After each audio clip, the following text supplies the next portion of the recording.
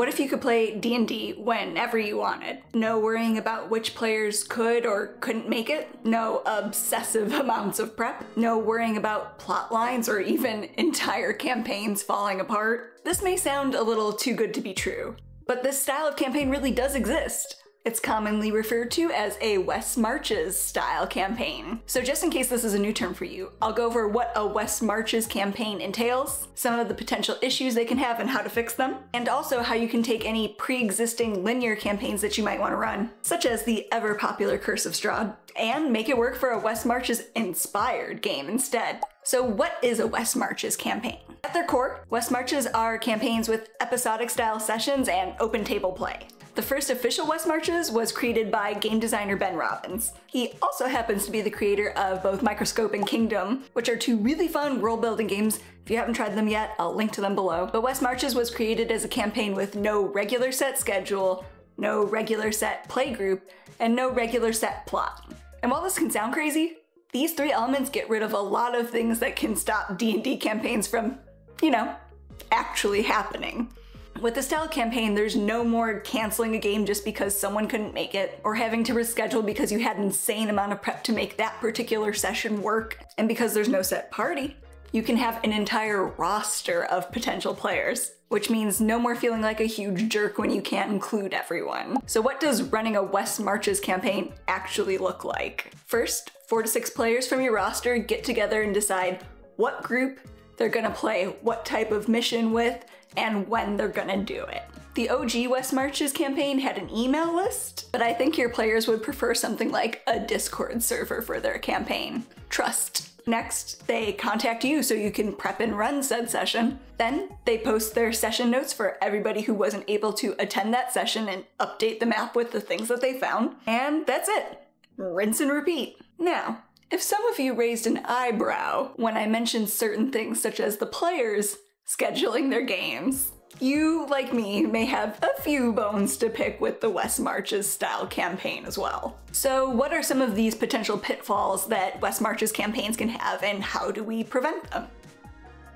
For a true West Marches, the players pick their session group, what they'd like to do in their session, and they tell you when they would like to have their session scheduled. And for me personally, I'd really prefer to have a little bit more control in this area. I'd rather choose to offer up potential dates for play. That way you don't have the frustration of the back and forth. Does this date work? No. How about this? No. Not to mention that if you control the flow, you won't feel the pressure of either overscheduling yourself to accommodate everyone, or the disappointment of still having too little play if your players just aren't as proactive about scheduling as you. And this doesn't have to be complicated. Just sending out a message in the Discord at the beginning of the week with your availability for play, or something similar, seems like a really reasonable way to kick off planning for the week. And that way players can see who else is planning on being at the table, so all they really have to do is decide what they'd like to focus their energies on so you can prep it.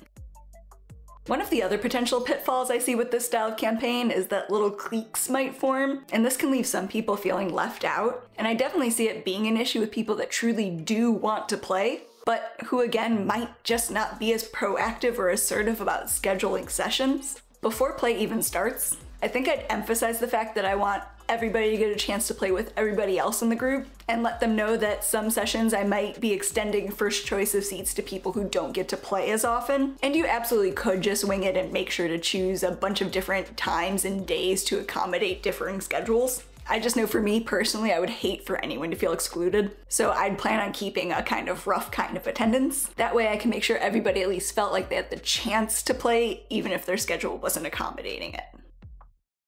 Another thing I wouldn't necessarily count on is super proactive note-taking from all of your players. And this is definitely group dependent, but there's a reason some of us are GMs and some of us aren't. And workload is definitely part of it. I really like that Ben awards healing potions, extra inspiration, extra gold, and all of that sort of stuff to help incentivize note posting. So that's definitely something you should also plan on. I think players definitely need a little extra incentive to put in that type of extra work. But I think you should definitely also plan on adding little amendments if they miss something important. I know some GMs are fine with penalizing players for missing certain information because they should have paid better attention. But that's very easy for you to say when you're the one creating the game and know what information's important. By the way, the OG West Marches campaign notes are supposed to be written in character, and I feel like that's also a restriction I might remove. I love the idea, but if I want my players to actually do the thing, I think this is another potential barrier if players don't feel like they're creative enough to do it that way. Another thing I don't personally enjoy when I'm GMing is running mixed level groups, and that's another feature of West March's campaign groups, is having people at different levels depending on how much time they've had to play. And this might not bug you, but I think a potential barrier to play could be a level 2 paladin wanting to play with his level 8 barbarian buddy. With that big of a gap, somebody is probably going to not have the best time. And sure, there are ways to deal with this, but the allure of a West Marches style campaign to me is partially the ease of running it for the GM as well as the ease of playing in it. I think using group leveling makes it a lot easier for people to just jump in where they can. You know, instead of penalizing them for not having the same amount of time and energy to dedicate to their group's game of make-believe. This still incentivizes play and reaching milestones as a whole, without penalizing the individual. And if someone is brand new to D&D and might need that lower level play to learn the ropes, I'd probably ask a few other players to join in on some initiation adventures to kind of help them get a hang of it. This could also open the door to other players who are potentially interested in running several different characters. That way they can experiment with different classes and subclass combinations and get used to those features too. So those were just little pitfalls that I thought might cause a West Marches campaign to fall a little flat for my groups. And even though there are features that I would change just because I think they'd suit my group's needs better, the thing I truly love about West Marches campaigns is that they're player-led, and I really wanted to emphasize this about this process. I think a great idea for this style of campaign is having a Discord server with a suggestion board, and that way it's a lot easier for the other players and you to kind of see where the interest in the story lays. But it also gives you a chance to notice who's a little bit on the quieter side, and who might need a little more help and space to get in there and get playing. But my biggest issue with a West Marches campaign is actually one of the main features that people are attracted to. A West Marches is basically a sandbox without cities and without significant NPCs. But social encounters are actually a huge part of what makes D&D fun for me and for my players. A big part of why they do away with this is because this style of campaign is solely built around the idea of exploring the unknown wilderness around this safe frontier village. In fact, a popular adventure to build a West Marches campaign around is Goodman Games' Into the Borderlands, which will actually be getting a WotC revamp soon for the 2025 starter set. So, can we take all of these things we really liked about a West Marches campaign and create our own bastardized version, complete with towns and NPCs and maybe even a sprinkling of plot? We can certainly try, folks! For this example, I'm going to use Curse of Strahd because it's finally spooky season, and it's always spooky season in my heart. So warning, there will be light spoilers, watch at your own peril. But you can also take all of these guidelines and apply them to Princes of the Apocalypse or Icewind Dale or any other linear campaign that you're interested in playing. So I think the essential elements you'd need to run a more episodic, decentralized campaign similar to a West Marches include: I like the fact that nothing exciting is supposed to happen here. It's just where the PCs spend their time between adventures. The idea is to push them out to explore. For Curse of Strahd, I'd have this be the ruins of the village of Barovia after Irina and Ismark have left. And I like this starting spot in particular because there are a lot of potential plot hooks to start your party off on, as well as a few reasons they might be amassed here.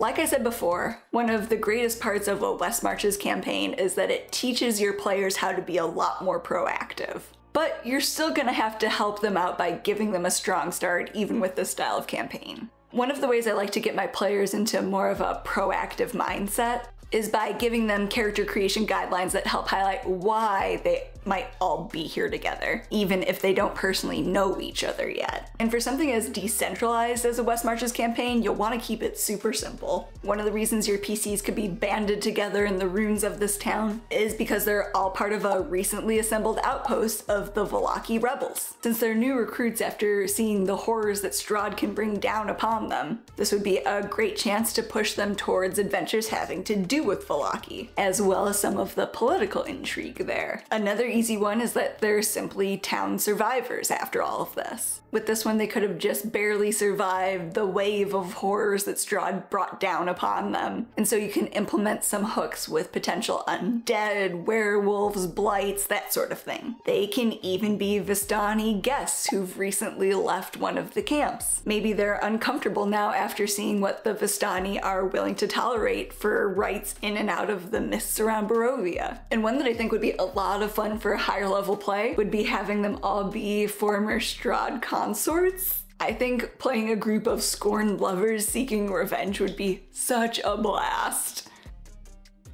Next, you'll need a basic map. And so if you're starting in the ruins of the village like I would have only a super rough map. Like, yes, people know the names of a bunch of different places, but Barovia isn't built for travelers. So I don't think it's crazy for a bunch of characters to know how to reach a place, but not necessarily know what to expect until they get a bit closer. That way, as groups of players learn things, they can add their own symbols and notes to the map, updating as they see fit. And you can also start it off smaller if you wanted to. Maybe the average person in town would only have a map that went as far as Vallaki. And again, a traditional West Marches doesn't include towns, but the idea of not having them is silly to me. I consider urban exploration to still be exploration, and I think it's something that still drives adventure, especially in this case where we're talking about Curse of Strahd. Just because there are towns does not make them safe. And like I said earlier, one of the great joys of D&D, to me at least, is playing social encounters. So your mileage may vary, but I'm not cutting cities and NPCs out of this.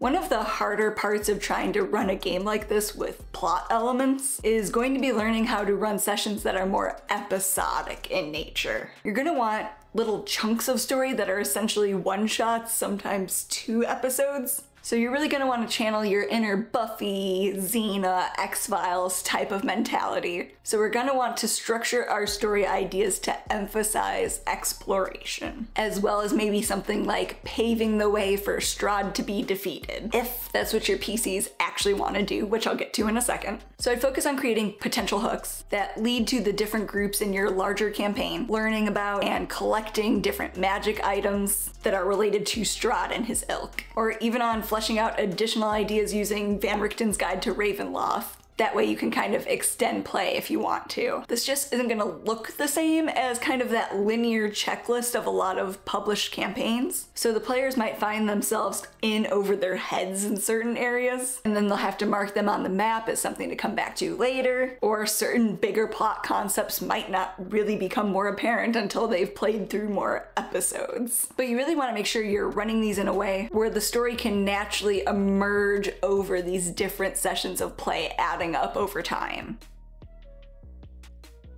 And this goes hand in hand with my last tip for turning a traditional linear campaign into more of the sandboxy, episodic, West Marches inspired type. And this tip is about paring down and decentralizing the story. And this could be a whole video's worth of information on its own. So let me know in the comments if a video on emergent and decentralized story is something you guys are into. But what does this even mean? The reason I use Curse of Strahd as the example for this is because that shit is notoriously dense. There's a lot of material in there, and also a lot of story that builds on top of everything as the players move through Barovia. But you can also just take a lot of that information, that plot, and deliver it in a ton of different ways. If your players are looking to defeat Strahd, they don't necessarily have to go get a Taroka reading. It might be a lot more fun to drip certain information to them through a forest crawl, or through certain NPC interactions once they reach certain cities. Or it might turn out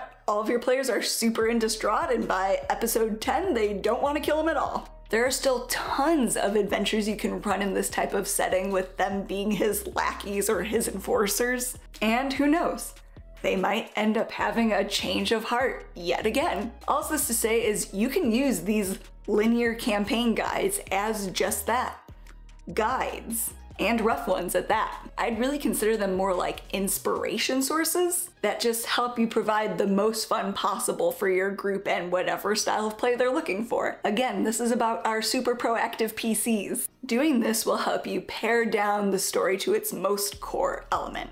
With Curse of Strahd, the storyline at its very heart is that Strahd will stop at nothing to marry Irina. With that in mind, you can see how little of everything else needs to be predetermined in order to provide your players with a good story. Again, your PCs might want to attend a grand wedding, but this also helps you in terms of prep, because all you have to think about is, how would I be moving this emerging story closer to its end? That's the main question you have to ask every time you plan a session. Because even if your PCs aren't interacting directly with Irina or Ismark or even Strahd, the world around them is still happening. This also lets you drip information to them pretty much wherever they are. I talk a lot about Mike Shea's lazy DM prep list, just learning to jot down secrets and clues that your PCs need to know in order for there to be a story to kind of follow along. Doing it that way makes it so easy to get that information to them. If they need to know about were-ravens in the area, they can see a pile of clothes on the ground. They can recall hearing a weird rumor back in town. You can find a weird trail of feathers that lead somewhere, etc, etc, etc. Dripping information in this manner can absolutely make it feel like there's a more cohesive story for your players. And if you kind of combine these ideas of paring down the story and decentralizing it, I think it'd be really cool to kind of see what the players start to pick up as you get more episodes into the campaign. Because remember, they'll have these notes going, so they'll be able to read through it and start piecing things together. I think it'd be super fun. So let me know in the comments how you feel about running games this way. I'm a big fan of more narrative-heavy, linear campaign styles, but I feel like this has potential and I can't wait to try it out.